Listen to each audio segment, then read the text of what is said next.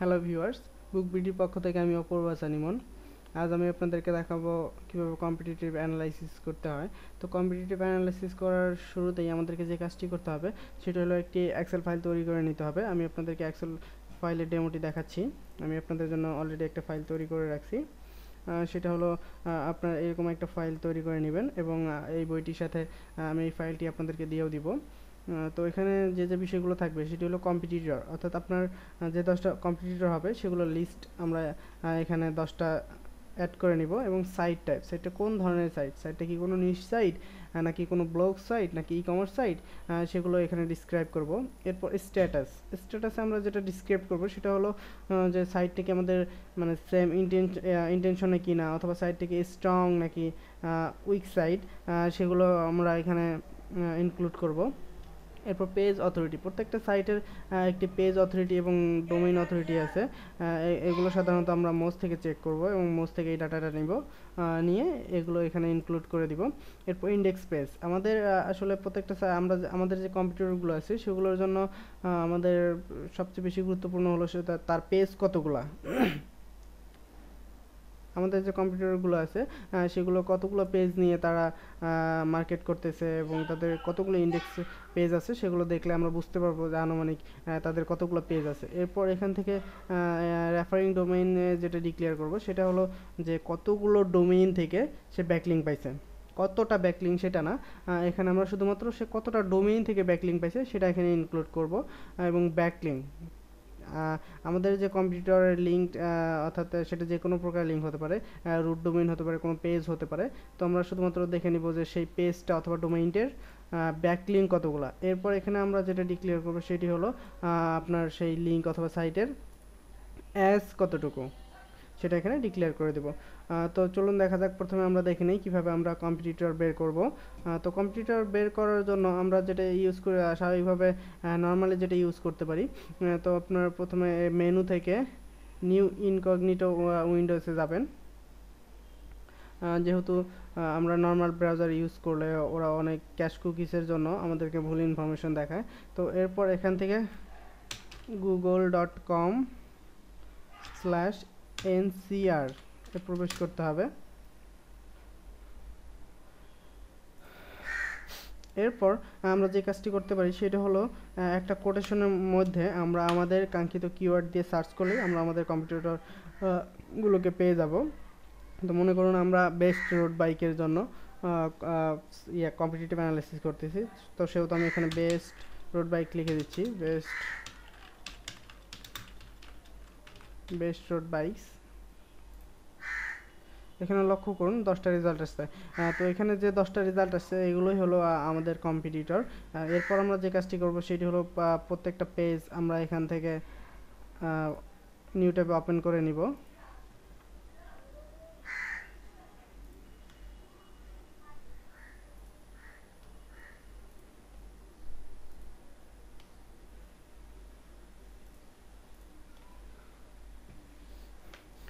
এরপর আমরা শুধুমাত্র এই লিঙ্কগুলো কপি করে আমাদের এক্সেল শিটে নিয়ে যাব।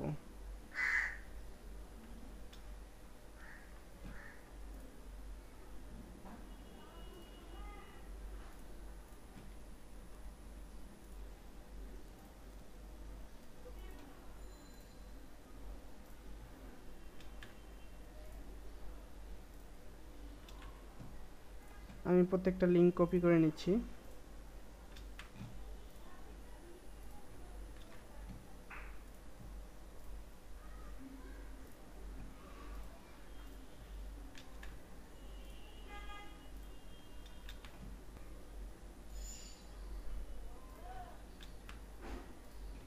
আমাদের লিঙ্ক 10টা নেওয়া হয়ে গেছে।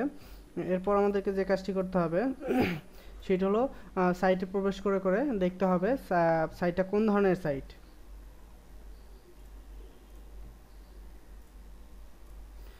আমরা প্রথমে এই সাইটে প্রবেশ করতেছি।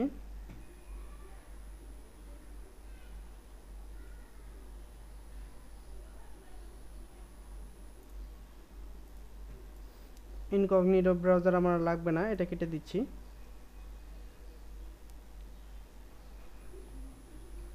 তো এখানে দেখুন এটি একটি ব্লগ সাইট অর্থাৎ অথরিটি সাইট। তো আমরা এখানে ডিক্লেয়ার করে দিতে পারি এটি একটি অথরিটি সাইট অথবা ব্লগ সাইট, ব্লগ। এবং স্ট্যাটাস, এটা যেহেতু আমাদের সেম ইন্টেনশনে না, সো এখানে আমরা দিতে পারি নট সেম ইন্টেনশন।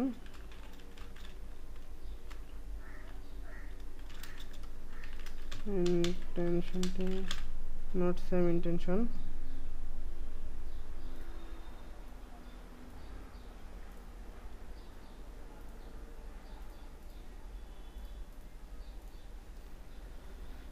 তারপর দ্বিতীয়টাতে প্রবেশ করতেছি।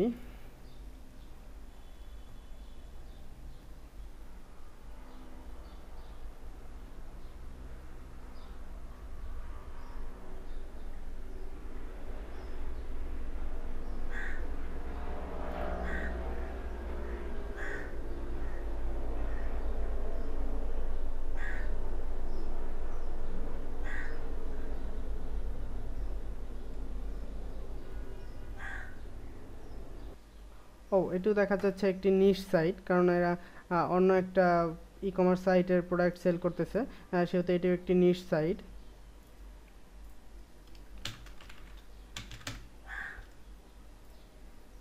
এটা সেম ইন্টেনশন,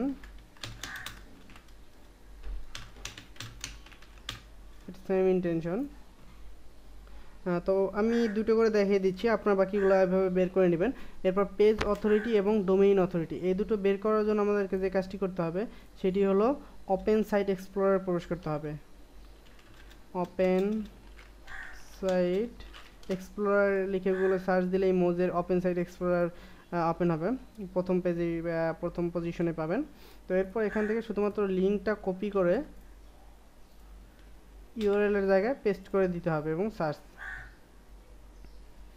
এখানে দেখুন ডোমেইন অথরিটি এখানে 58 এবং পেজ অথরিটি 1 দেখাচ্ছে কোনো কারণে, তো আমরা এটি এখানে অ্যাড করে নিচ্ছি। ডোমেইন অথরিটি 58 এবং পেজ অথরিটি 1,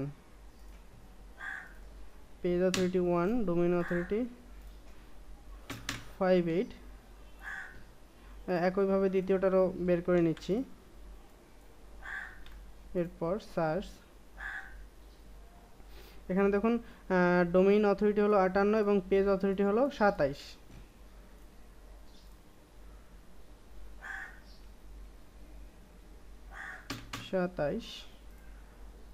58।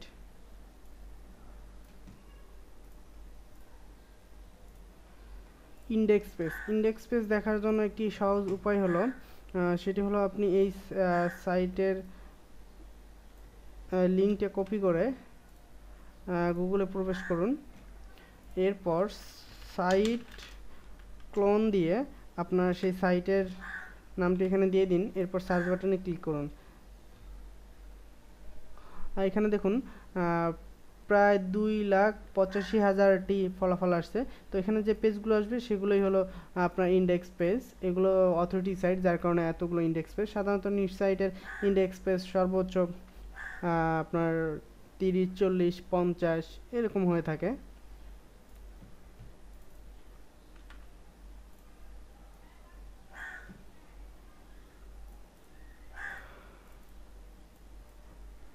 $2,85,000। এরপর রেফারিং ডোমেইন এবং ব্যাকলিঙ্ক, এটির জন্য আমরা ইউজ করব AHREFS। এই সাইটটি, তো এটি একটি পেইড টুল। এটি ব্যবহার করলে আপনাকে অবশ্যই পেইড করে ব্যবহার করতে হবে। এখানে আমরা প্ল্যান এবং প্রাইসিংগুলো দেখে নিচ্ছি।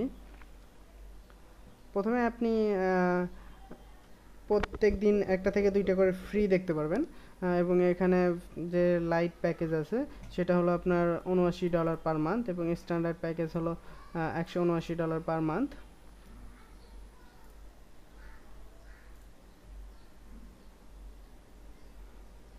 তো আমি আমার অ্যাকাউন্টে লগ ইন করে নিচ্ছি।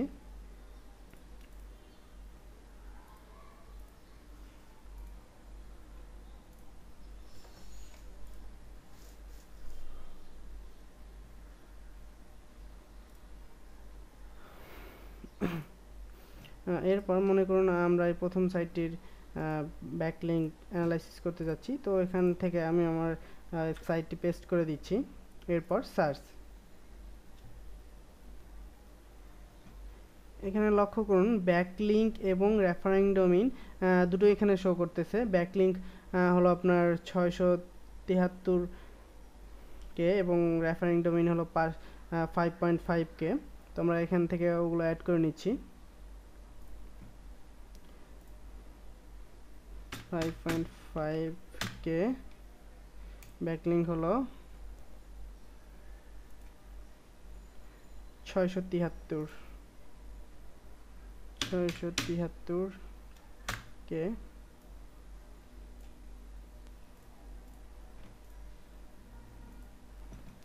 এরপর আমরা প্রথম সাইটের ব্যাকলিঙ্ক একটু চেক করে নেই।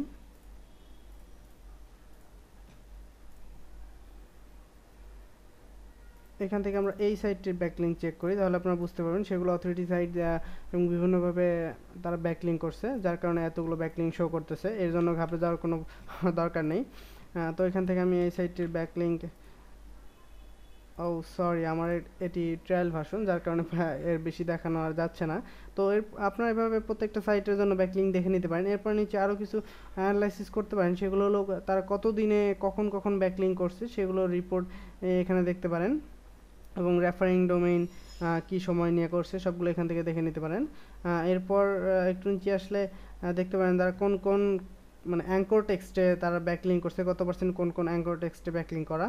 এরপর এখান থেকে আপনারা দেখে নিতে পারেন কোন মানে ডোমেইনে ব্যাকলিঙ্ক করা হয়েছে, কোন নামে ডোমেইন, এক্সটেনশনটা কি। তো আপনারা এখানে আরও অনেক কিছু অ্যানালাইসিস করে নিতে পারেন। তো এরপর আমি আপনাদেরকে দেখাবো সাইটেস দেখার জন্য আমরা হুইজ.com ব্যবহার করতে পারি। হুইজ,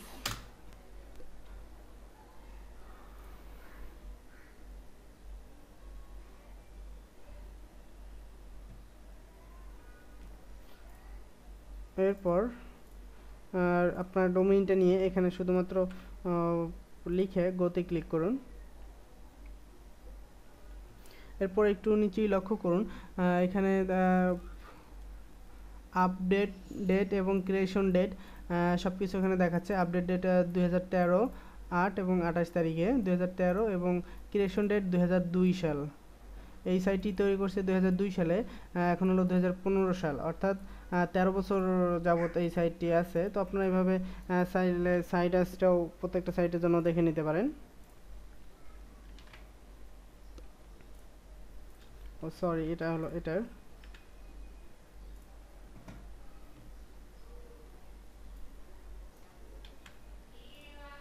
আমরা এই সাইটেরও সাইটেস দেখে নিচ্ছি।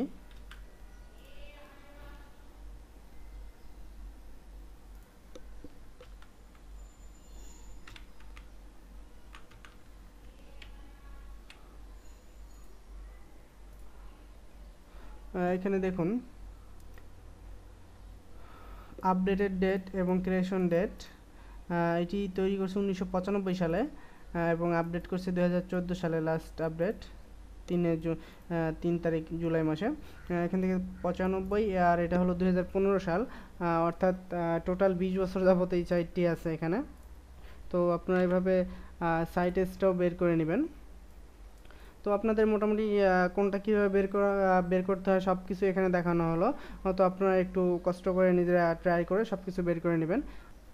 এখন আমাদেরকে যেটা ফোকাস করতে হবে সেটা হলো যে সাইট টাইপে যেন 3-এর অধিক ই কমার্স সাইট না থাকে, এবং প্রথম 3টি যদি ই কমার্স থাকে তাহলে সেই সব কিওয়ার্ড নিয়ে আমরা কাজ করব না। এবং আরেকটা জিনিস দেখতে হবে যে আমাদের সাইটে যেন স্ট্রং সাইট বেশি না হয়।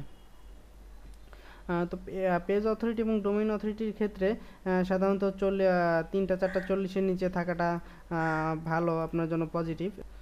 তবে একটা বিষয় অবশ্যই গুরুত্বপূর্ণ, মানে নিচ সাইটগুলোর যতগুলো করে পেজ আছে আপনি চিন্তা করবেন তার চেয়ে একটু বেশি পেজ করার জন্য, এবং ব্যাকলিঙ্কগুলো দেখলে আপনি বুঝতে পারবেন এটা যে অন্যান্য নিচ সাইটগুলো কতগুলো করে ব্যাকলিঙ্ক করছে, ব্যাকলিঙ্ক করে সে সেরা 10-এ আসছে, এবং আপনি এটাও বুঝতে পারবেন যে আপনার কি পরিমাণ সময় লাগতে পারে, আপনার কি পরিমাণ ব্যাকলিঙ্ক করা লাগতে পারে আপনার সাইটের জন্য, কি পরিমাণ ব্যাকলিঙ্ক করলে আপনি 10-এ আসতে পারবেন এবং কত সময় আপনি সেই ব্যাকলিঙ্ক করতে পারবেন সেটা আপনি নিজে একটু অ্যানালাইসিস করে নিতে পারেন।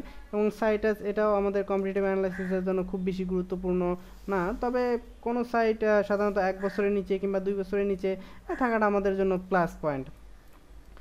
ধন্যবাদ ভিডিওটি দেখার জন্য। পরবর্তী ভিডিও টিউটোরিয়াল দেখার জন্য আমন্ত্রণ রইল। ধন্যবাদ সবাইকে।